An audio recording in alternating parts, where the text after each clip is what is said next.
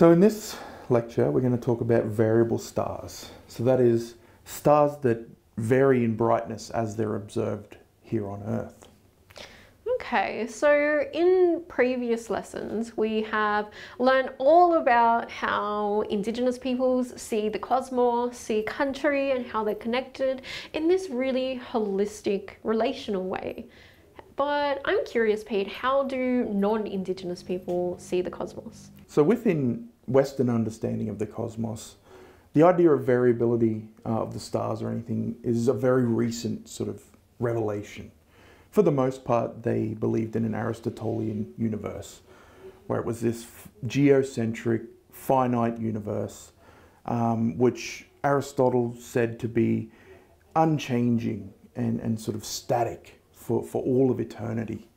And it wasn't until sort of the early 1600s that this began to change, and this idea of variability of the stars and of the cosmos as a whole sort of really started to come in.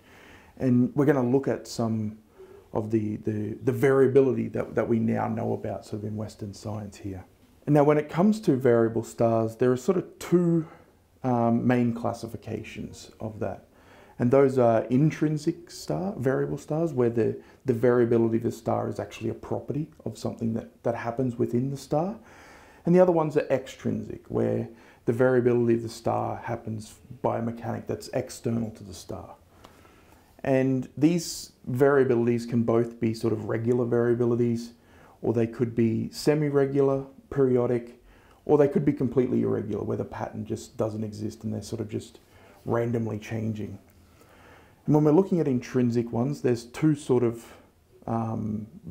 mechanisms that are behind intrinsic ones, and those are sort of pulsating ones, where the star might get bigger and brighter, and then it'll sort of come back down and get sort of less bright again. Or there's sort of eruptive variables, where there might be like solar mass ejections, or even things like cataclysmic variables, supernova, which is another topic that we'll discuss later in this course as well. And then the extrinsic ones can be things like binary star systems, where two stars sort of rotate around, and as one comes in front of the other, it blocks out some of that light. And even planetary ones. So the way in which we find exoplanets these days is an example of this eclipsing binary extrinsic value. And then there's rotating variables. So a star might rotate so quickly that it's actually not circular, it's sort of elliptoidal in shape. And so then as you see different parts of this elliptoid, you'll actually see different variations in the light that it emits here to Earth.